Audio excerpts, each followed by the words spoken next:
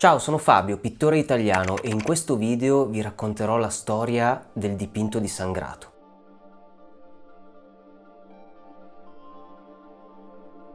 Nel 2021 sono stato contattato da un parroco per una commissione straordinaria senza precedenti. Questo parroco mi ha commissionato alcuni dipinti a tema religioso che riguardavano 4 santi e una pietà. Un progetto molto importante che ho accettato perché per me significava la possibilità di indagare nuovi modi di fare la pittura e dipingere qualcosa che forse io di mio non avrei mai immaginato. Non tutti sanno che i santi hanno delle storie incredibili e nei dipinti, nelle iconografie che troviamo in giro sono normalmente rappresentati con dei simboli, con degli emblemi che li rendono riconoscibili. Il primo dipinto di cui mi sono occupato è quello di Sangrato, il santo patrono di Aosta, che era noto per essere un taumaturgo, veniva invocato contro gli spiriti maligni e anche contro le calamità atmosferiche che minacciavano il raccolto. Normalmente l'iconografia classica lo vede reggere in mano la testa mozzata di Giovanni il Battista. Sangrato era un vescovo, una delle cose più importanti era raffigurarlo con gli abiti vescovili, quindi con la mitra, il piviale, il pastorale e tutti quegli elementi classici che lo rendevano riconoscibile. La storia è molto interessante e quindi mi sono ritrovato a dover immaginare come fare a dipingere qualcosa del genere. Mi sono rivolto alla cattedrale di Aosta, che ha anche una parte museale, dove vengono conservati degli autentici abiti vescovili e dei paramenti di vario tipo che gentilmente mi sono stati concessi per realizzare le reference per il mio dipinto. Come modello ho deciso di coinvolgere il mio amico e pittore Elso Montrosé. Ciao, dunque io sono Elso Montrosé, pittore. Ho la fortuna di essere amico di Fabio. Quando mi ha chiamato per questo progetto, diciamo, ho accettato la sua proposta appunto di fare da modello indegnamente un modello di un sangrato che è considerato il patrono della Valle d'Aosta. E poi niente, è venuto il giorno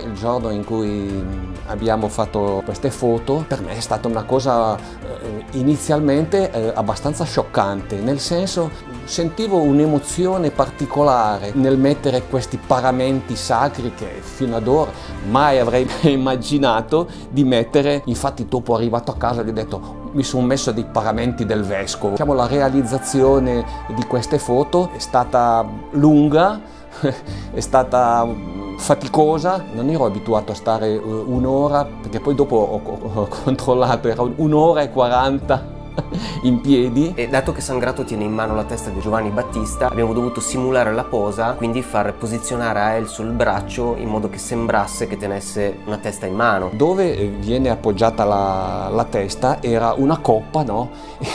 Ed è stato abbastanza laborioso posizionarla, perché il telo che era stato messo intorno era abbastanza complicato. Poi abbiamo provato diversi paramenti, uno chiaro, quello rosso che appunto Fabio ha scelto e realizzato. Ritengo che sia stata la scelta più giusta di questo paramento rosso, perché soprattutto con i pastelli c'è una resa formidabile. Credo fosse stato realizzato ad olio o con altri colori non avrebbe avuto lo stesso risultato, la stessa resa cromatica. Poi l'abilità di Fabio ha fatto il resto, insomma è stato eccezionale. Ogni tanto mi chiedevano il posizionamento del viso e man mano che andavo avanti probabilmente mi immedesimavo sempre di più nel personaggio. È una cosa incredibile, mi emozionavo proprio, sentivo un'emozione particolare.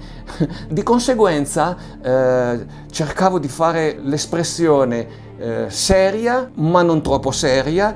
Io dentro di me quasi tremavo. La testa tenuta in mano da Sangrato è la mia, quindi ta-da! Molti l'hanno capito, ma soprattutto mi hanno chiesto perché. La verità è che non avevo il modello per Giovanni il Battista e a un certo punto mi sono detto: sai che c'è, mi faccio crescere la barba e lo interpreto io.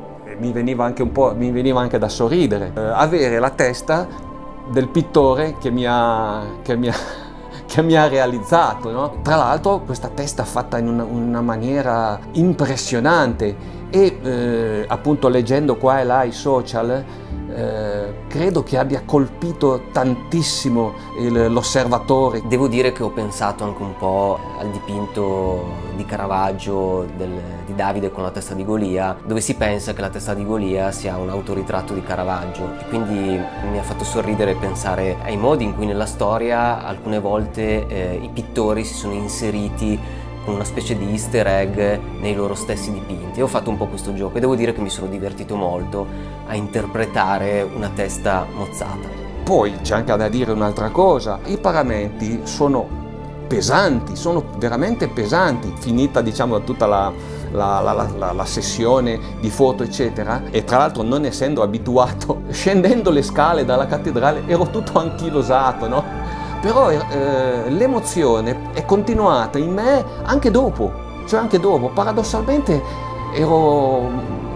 mi trovavo in una situazione mai provata. Poi man mano che vedevo il work in progress di Fabio, no? E vedevo la mia figura crescere e dicevo: ma porca miseria, sono io, Cioè, quando ho visto il paramento rosso ho detto il top, no? E ogni volta facevo vedere a mia moglie: guarda qua, e mia moglie dice: ma ti ha fatto un po' più vecchio, no? Ho detto: meno male, dal vivo mi vedi più giovane, ecco.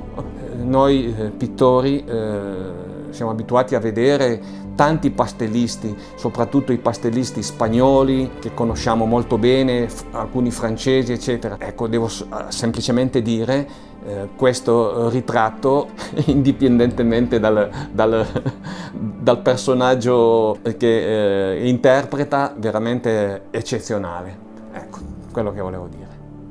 Sono soddisfatto del risultato e lo dico oggettivamente, perché si è trattato davvero di un approccio diverso da quello che avevo sperimentato finora e di dipingere qualcosa che mi ha davvero consentito di crescere e realizzare qualcosa di inaspettato e di imprevedibile nel mio percorso da pittore. Vi ricordo di lasciare un like, di iscrivervi al mio canale YouTube e di attivare la campanella per rimanere aggiornati su ogni pubblicazione. Ciao, alla prossima!